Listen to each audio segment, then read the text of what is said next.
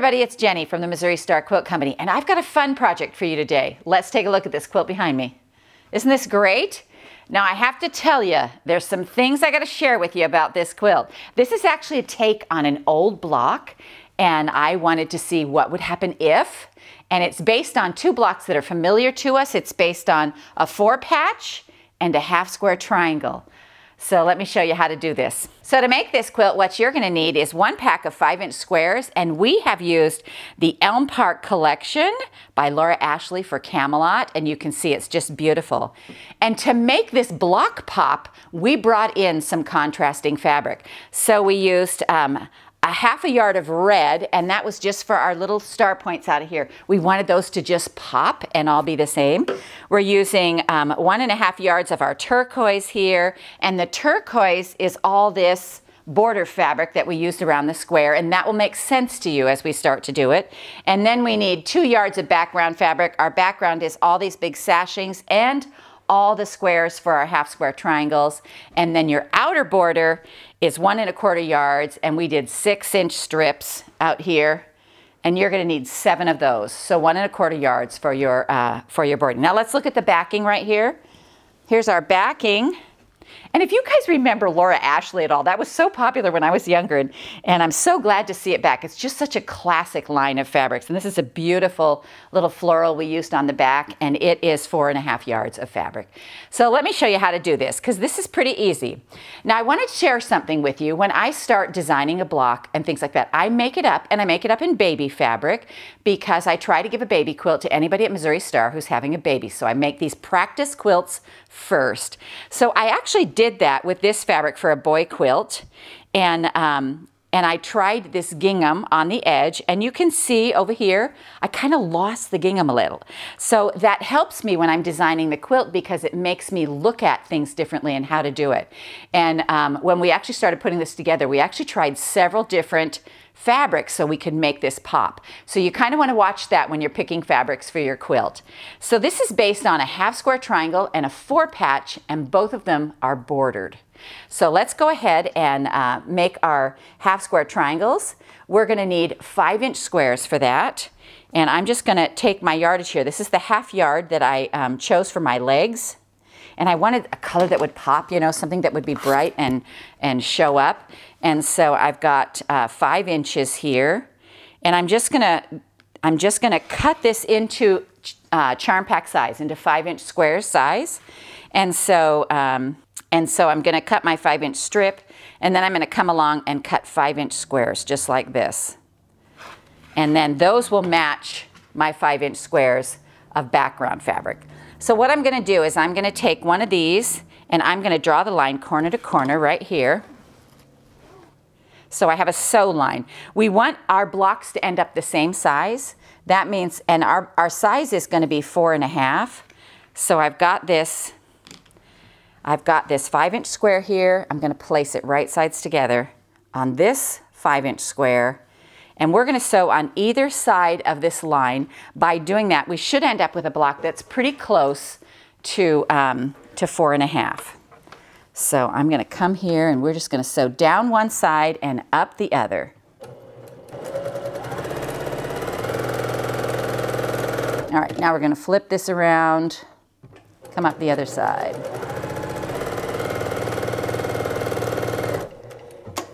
All right, now I'm going to go ahead and cut on this line right here and press these open.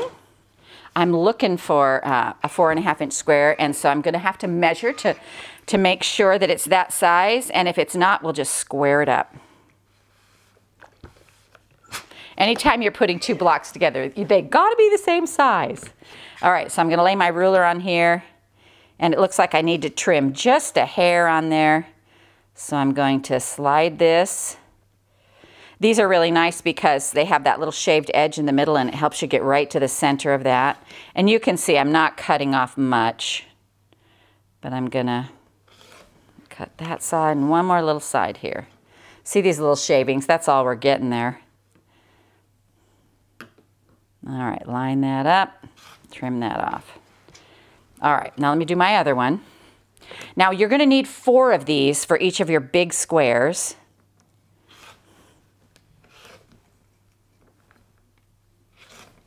One more side. There we go.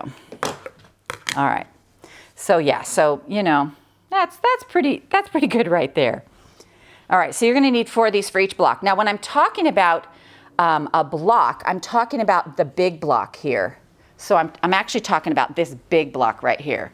So you're going to need to cut 2, 4, 6, 8, which is going to come out of 4 charms because you get 2 out of each block. So right now we're going to make quarter blocks, and this is the block we're talking about, and it's going to fit in here just like this.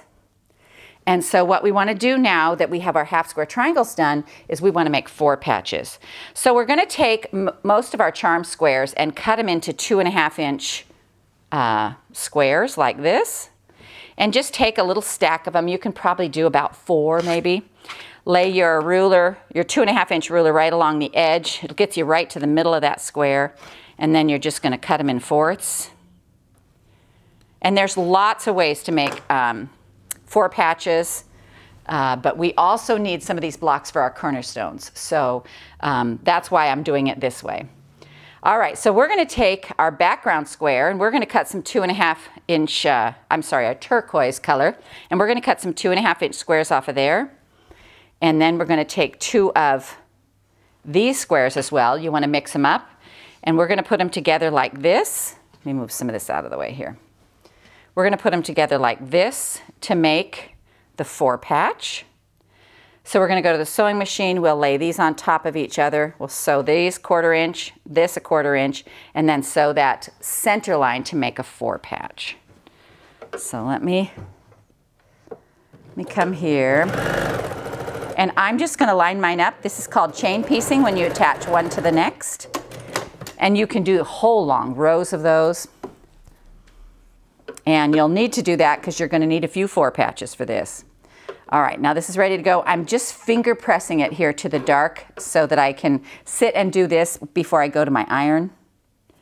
And I'm just going to lay that on here. I always take a few stitches, and then I want to check to make sure that my seams are laying down, are nesting up nicely, opposite sides of each other. And then we're going to come over here. We're going to press this nice and flat. Ooh, that lined up nice. All right. So there's our 4 patch, and here is our half square triangle. What we're going to do now is we're going to border each of those. So this is what we're talking about. Let me see if I have one done right here. This is what I'm talking about right here.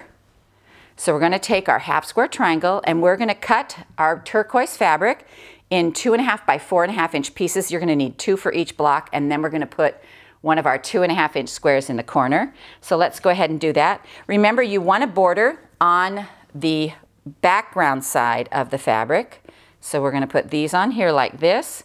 Take one of our little squares and put it over here in the center like that. All right, so let's go to the sewing machine, and I'm going to sew this one on here like this, and then I'm going to attach this one to this side and sew it down, and then I can attach that to that whole side.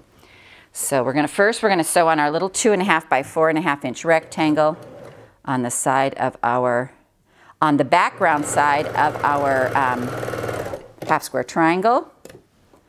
I'm going to finger press that back, and then we're going to sew this one down as well. A 2.5 inch square on a 2.5 by 4.5 inch rectangle. And that should fit nicely on that other side.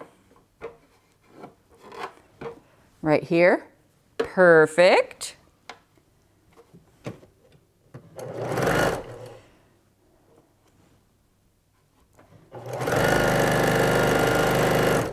There we go. And then we're going to press this open.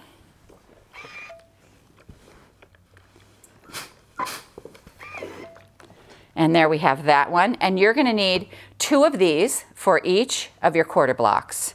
Now we're going to do the same thing to our 4 patch. So put a border on either side and a square in the corner. And this one, you just want to make sure that your colors are all going to line out the same direction.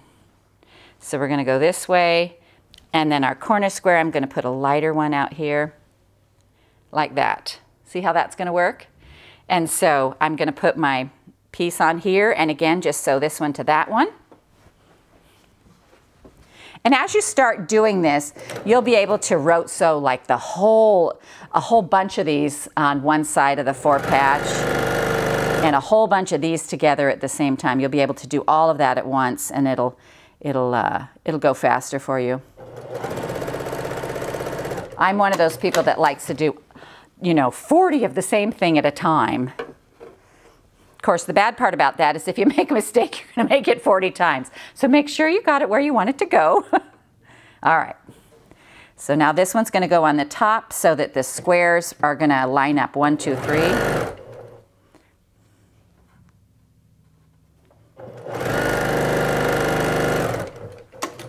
And we're going to press that back.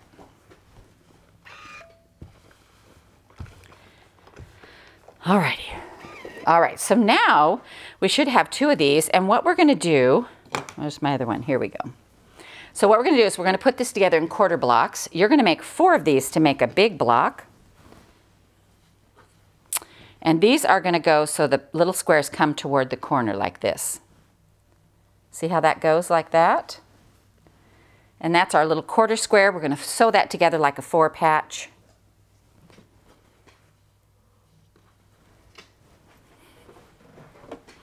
Do that real quick here. And I'm just lining up this edge, sewing 1/4 inch down. Lining up this edge.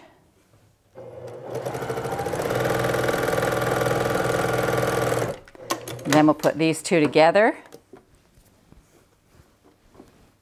making sure that our half square triangles are on either side.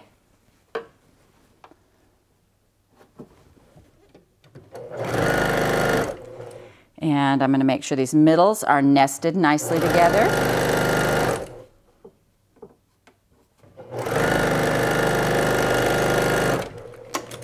And then we are ready to go. So let's press this out. I'm going to make my seams go the way I want them to here.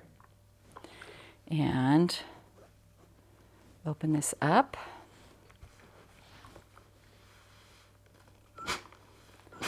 Give it a shot of steam.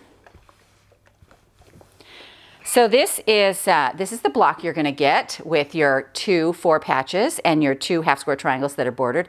And we're going to put this together in a large quadrant.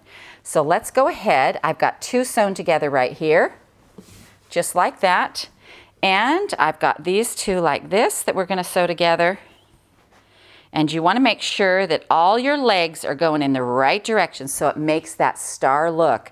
Now, because we had to tweak this a little bit with all the different colors of fabric to make this work, I wanted to see what it would look like in a solid fabric. So follow me on over here to this quilt right here. So we did this one out of red, white, and blue, just solids, so that just to see the different look. And look how fun that is. It's just completely different. So when you get your quadrant together right here, these 4 blocks, you're just going to put those together in 4 big blocks on the quilt. And we're going to have the 4-inch big wide sashing, and then we've used this little 4-patch right in here in between the sashing, and we did that all the way around the quilt. Every time that sashing comes together, we put a little 4-patch in there. So because this quilt, we had to tweak it a few times to get it just right for you guys, we called it the Jitterbug Quilt. So we hope you enjoyed this tutorial on the Jitterbug Quilt from the Missouri Star Quilt Company.